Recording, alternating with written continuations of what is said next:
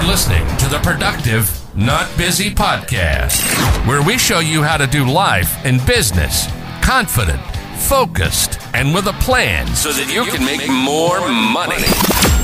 Have more free time and less stress. Your host, Wayne Withersby, will uncover actionable hacks, strategies, tips, and insights you can use today to live a better, more productive life. It's time to boost your mindset, confidence, and your attitude. Here's your host, Coach Wayne.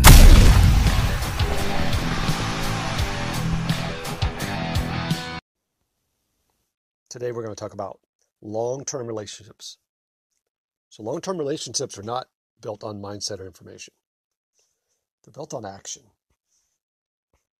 Customers especially evaluate your consistent, persistent, predictable actions over time to determine who you really are. That doesn't matter if you're selling something, you're trying to date somebody, it's all relative. So why long-term relationships fail? Let's talk about that first. Research pinpoints 4 reasons why long-term relationships never get started. The salesperson didn't take enough care about the prospect's needs or preferences or problems, right? Or the salesperson who was more concerned with style while the prospect was looking for substance. The proposal was more of a solution for the salesperson's problem than it was for the prospect's problem. Or the salesperson didn't listen to what the prospect really wanted or failed to find a way to satisfy those needs. Trust is the key. Long-term relationships are usually established when people trust you and feel close to you. So to build trust, you must demonstrate your professionalism, your integrity, your care, your knowledge. All that needs to come over time. So when the competition is tough, it's easy to overpromise, but it's far better to be realistic. Nothing undermines trust faster than a broken promise. So listening to customers, okay? You show your care by listening to your customers and showing they are important to you. Your integrity is the quality of adhering to professional standards. You demonstrate your knowledge by sharing your insights. So there's some secrets to building trust. First one is truth. You give fair and balanced presentations and clear statements of benefits. Next is dependability. Your actions fulfill your promises and they fit a pattern of dependability. Competence is the next one. You display maybe a technical command of products and services that others don't. Your intent. Okay, what is intent? Well, you're responsive and always act in the customer's best interest. Last but not least is likability. You are someone the prospect enjoys and they talk about in areas of commonality with other people, even extending to non-business topics.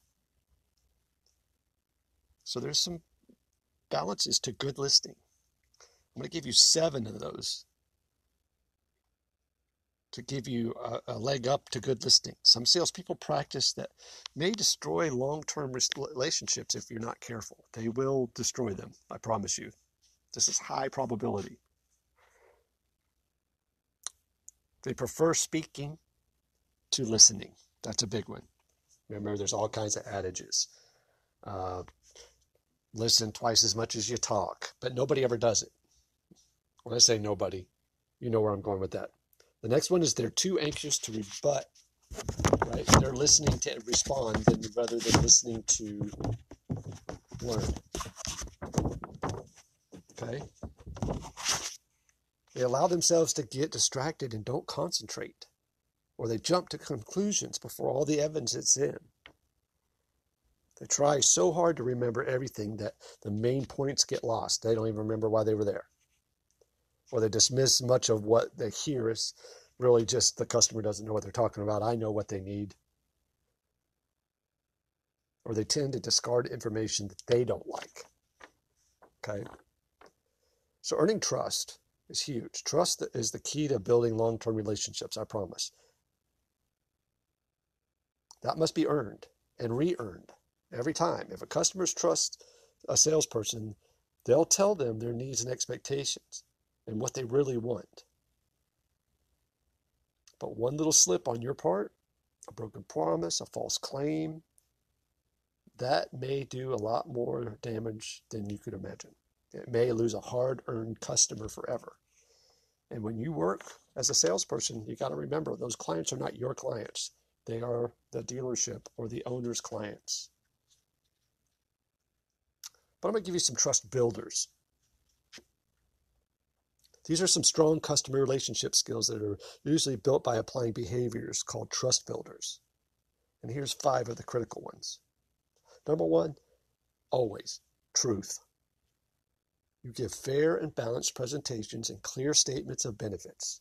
Your product and services that you offer, okay, and they do everything that you promise they do. The proof you use to support your words is credible.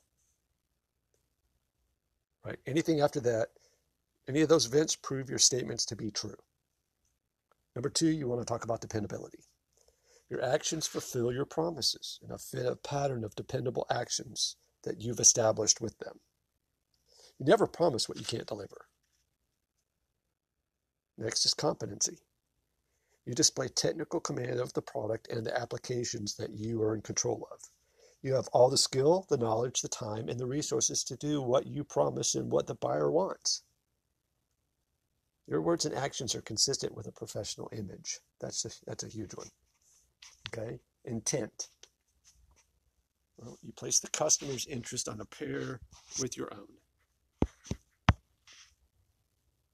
A commitment to be there, to be responsive, to always act in the customer's best interest. You won't push a product that the prospect doesn't need, and they know that. Next is likability. Prospects want to deal with a person that they enjoy. They like salespeople who are courteous and polite and make efficient use of their time. You and the prospect may share and talk about areas of other commonality, even extending into non-business topics. All right, so we're going to continue this series for the next couple of episodes. We're going to talk about credibility, and we're going to talk about prospect concern, understanding prospect goals, tips on opening up new accounts, people that don't know you, like you, and trust you. Okay, that's a huge one. You can work with orphaned owners.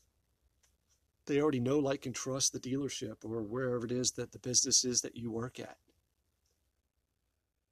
I would much rather deal with somebody that knows me, likes me, and trusts me out of my sphere than a total stranger.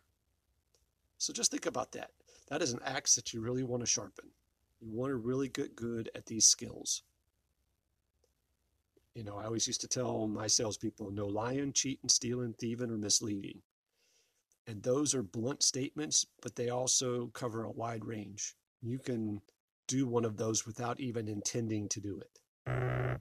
So I hope you guys are having a great day. Be safe, take care, sell a bunch, and we'll talk soon. You've been listening to the Productive, Not Busy podcast. Please hit the subscribe and notification of new episodes button and visit us on social media like Twitter, Instagram, or TikTok for bonus content.